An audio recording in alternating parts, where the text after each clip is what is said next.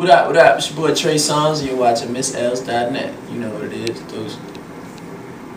Alright, well, it's so good to have you here back in North Carolina. The last time you were here, you were on the BP3 tour. So what was it like working with such an iconic individual such as Jay-Z? Man, that was very pivotal in my life as a performer, you know, as a person. It was very dope just to open up for him every night and then to hit the stage with him. You know, I learned a lot, and you know, it's a great tour to be on. It's the highest grossing hip-hop tour this year. You've performed a lot of places. Out of everything, what's been your favorite place? My favorite place. I actually did a European run a couple months ago where I was in a different country every day, and you know, I just say the European energy over there was crazy, and you know, just going places where people don't speak your language and they sing your lyrics is amazing to me. So what was a European show like versus performing here in the United States? The shows aren't much different as far as the preparation or the stage setting or the venues. It's more so the people. You know, the crowd, the fact that they live a different lifestyle, that they're a whole different culture, like a different language, actually singing my music. Like people who speak French are singing my lyrics word for word. That's definitely something that you know, stays with you forever. Now, being in the industry, there's a lot of scandals and everything going on. Being a sex symbol such as yourself, how are you able to keep that clean image? Man, I'm just me, buddy. You know, I stay away from trouble as often as possible, you know, and people nowadays are very much into other people's lives, and you know, as an entertainer, I try to keep my entertainment the forefront of Trey Songz versus my personal life.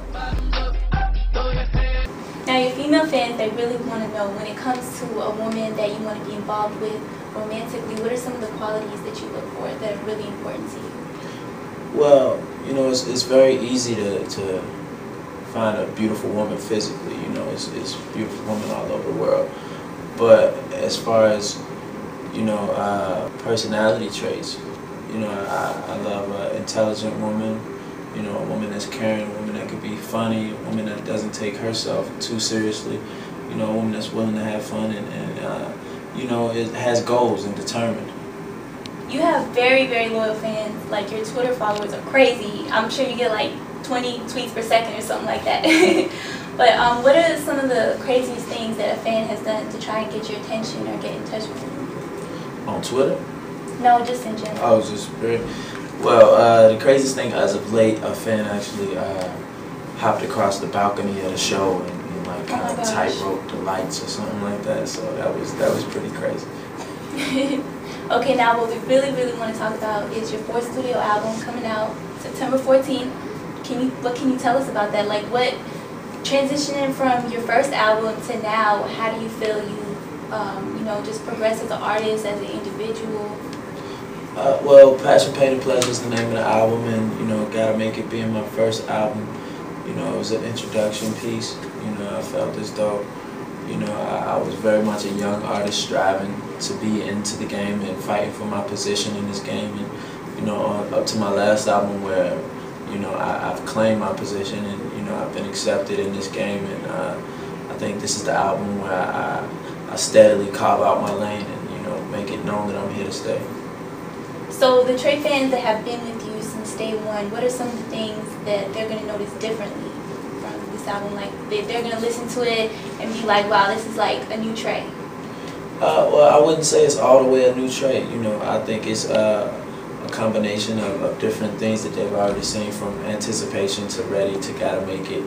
You know, I kind of brought those three projects together, and you know, the interludes are something I love a lot on this album, and you just hear a lot of the musicality which lives within me that I haven't been able to show in a lot of cases. From I think this album has a sound of its own. I'll say that. Now, in terms of the process of putting this project together, what were some of the things that went into the creative process? Well, it actually was a very quick process because I had to make the album so fast, so it was no different than making any other album. It was getting in the studio with the same guys, primarily my man Troy Taylor, Jonte Austin, Chef Tone, Edric Miles, Mario Winans is on this project, Eric Hudson, a lot of great guys and just locking down and making the best album we could. What's an average studio session like for you? I don't know if any studio session with me is average. You know, depending on what I'm doing, you know, I might be doing a hook for one artist, or I might be doing a mixtape song, or I might be, you know, recording something for the album. You know, and I don't have much time to get into the studio, so when I do, it's always trying to get in and out as fast as possible. So what is it like for you being on tour now with just, you know, so much going on? You got the album, you're gearing up for that, and you're just on the road. You don't really have as much downtime as probably you might like. So I mean, that's my life. I'm used to that at this point. I'm not giving downtime a lot, ever. Where would you say like you're looking forward to visiting most? Man, I'm looking forward to going everywhere. You know, on this tour, we've actually visited a lot of small markets that, you know, artists have attained a level of success that I don't really go to. Markets like Shreveport, Mobile, Milwaukee, and just a lot of the smaller markets that don't really get to see big artists, you know. So I want to make sure that even at this level of success that I've attained, that my fans know that they can still reach out and touch me and go back to the places and the towns that made me who I am. What is it like now when you go back to visit home? Man, it's been crazy when I go back home for the last couple of years, but it's always love. It's love everywhere I go. Now, I want to talk a little bit more about your series on BET. What was it like having your own show? It was amazing to have my own show, you know, and what was more important is that, you know, I was giving my input, you know, on the show. And, you know, I was giving more insight to my life. And it wasn't just, you know, a drama-filled television show that, you know, most reality shows seem to be based around. Yeah, what I really liked about it was that it also showed a lot of the business aspect of the music, so that was good. So when you first signed that contract, like, what were some of the things going through your head? The contract for the TV show?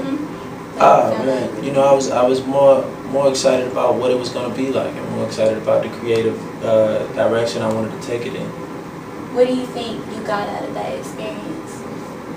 I gave people more of an understanding of the individual I am, of the artist I am, or the person I am, and I think people, like I said, got more insight to my world. And what I got out of that experience is, you know, the knowledge of the television world, the knowledge of you know, being an executive producer. Now you have some great love songs, so we want to know, has Trey Songz ever felt heartbroken? Yeah, I've definitely had my heart broken. And what was that like for you? I'm probably the same as it is for anybody else. It's a terrible feeling. Thank you so much for keeping me here on MissEls.net. But before we go, we want to know, would you be able to give us a little preview of something that we haven't heard yet from the album? Nope. Passion Pack Clothing 914. You go get it. Gotta go to the show, right? Yeah, All right. Definitely. Thank you so much. All right, baby.